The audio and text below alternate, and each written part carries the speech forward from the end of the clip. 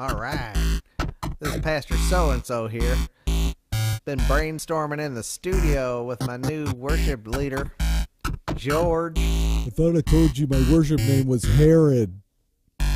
He's getting ready to move out of his girlfriend's basement and come stay in the basement of the church and get our new worship contemporary service that's going on.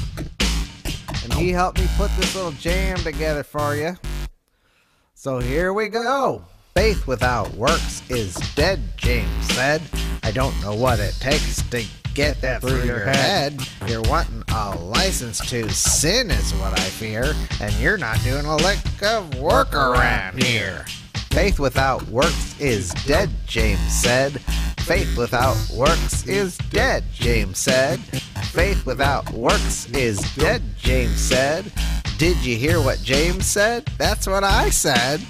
Listen to me, I'm your pastor so-and-so.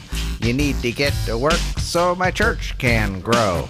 Tithes and offerings is my vision, you see.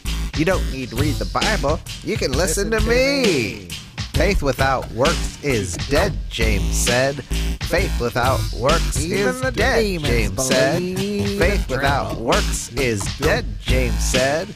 Did you hear what James said? That's what I said. So when you're done with your whining and your grumbling and complaining, you'll be happy to know that I've been explaining how to get plugged in and blessed around here is to get yourself a broom and get to work around here. Faith without works is dead, James said. Faith without works I've is still got dead, some of them James said. James 2 Faith prayer without cloths left works over, is dead, $69.99 James a said. piece. Did you hear what James said? That's what I said. Faith without works No, is dead, Missy, you need James to turn said. right around and leave Faith this without auditorium with that works tambourine. is dead, James said. Faith without works is dead, James said. Did you hear what James said? That's what I said.